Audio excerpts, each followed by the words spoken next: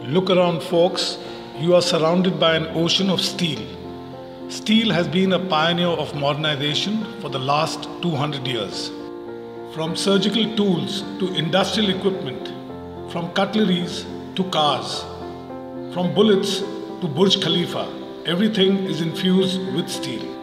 Over the years, steel has played a decisive role in the development of civilization.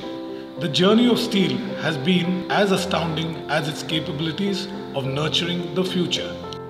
Man has always had the zeal to know his surroundings. First came the Stone Age. Gradually, Stone Age was replaced with Iron Age. And finally, when man found out the benefits of alloys over pure metals, steel was developed. Emergence of railways in the 19th century, followed by the First and Second World Wars, started the epoch of steel.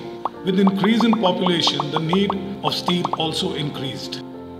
This led to highly efficient technologies like using electric arc furnaces instead of the conventional blast furnaces.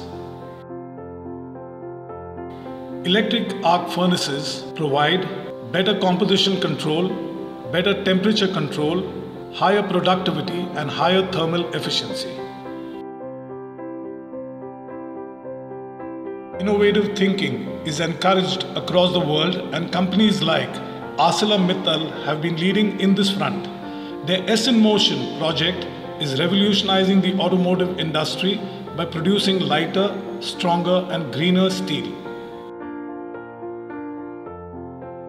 Another leader in the industry, POSCO, is using Finex and CEM technologies to enable mass production using cheap iron ore. Today, when the world is fighting against global warming, the concept of sustainable development is of prime concern.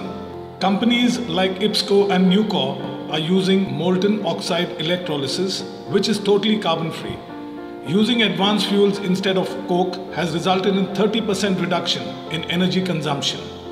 Steel is 100% reusable and recyclable. Scrap from steel production and various used products is recycled back to steel. Steel is the most recycled material in the world.